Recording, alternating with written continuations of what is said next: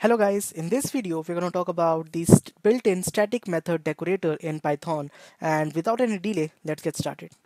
So let's take the example of a class called person, in which I have something like a very simple constructor which takes the name of the person and we just set it as an attribute of my class, and then I have a function called about me, in which I just take the reference to the object which is called it, like self, and then I just print I am this dot format, in which I pass self dot name. So that's it. This is my about me function, and then also I have a function called speak, which takes the argument called message, and I just print that message. So this is my speak function.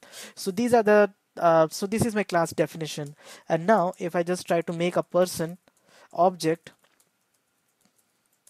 I get this p dot about me, I get this, and p dot speak, let's say hello, I get hello, right? So everything is working perfectly fine. But if we just try to look at the speak function a bit more carefully and try to understand the difference between the about me function and the speak function, we'll notice a difference. The difference is that in the speak function, I am not using the self anywhere. So self, what actually is, it is the reference to the class object which has called this particular function. So I am not using the self anywhere in the function definition of the speak function, but I am using it in my about me function. So it makes sense to take self as an input in the about me function because I need it. But does it make sense to use self or to take self as an input in the speak function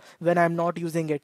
So that is the thing that we need to think upon. So what we can do here is that we can prevent, or you can say avoid, our function to take the reference to the object which is calling this function by using a very special decorator which is built in, which is static method. So at the rate static method decorator will prevent your method or your function to take the reference to the object which is calling this particular function. So in this way, you will be able to understand, or you will be able to know that yes, this particular function does not take reference to the object which has called this function.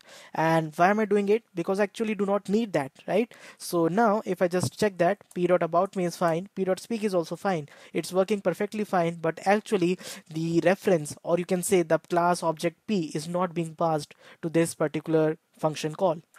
Also, one thing to notice is that by making this function a static method, what you are able to achieve is that you can use it as a function of your class also. So person.speak anything, and that will also work. So in this way, we have used the static method. And now why are we using the static method? Is it providing me any improvement in the performance? No, it is not it is not providing me any improvement in the performance, but actually what it is doing is that it is making my code more organized, readable, and also I'm able to understand, and I'm able to differentiate between the functions which require any attributes of the class object and those which do not require that. Okay, so this makes using static method makes your class definition more organized, concise, and easier to read. So that is why we use the static method. So I hope the concept of static method is quite clear now, and if you still have any doubts, you can put them in the comment section below. That's it from this video. Thanks for watching.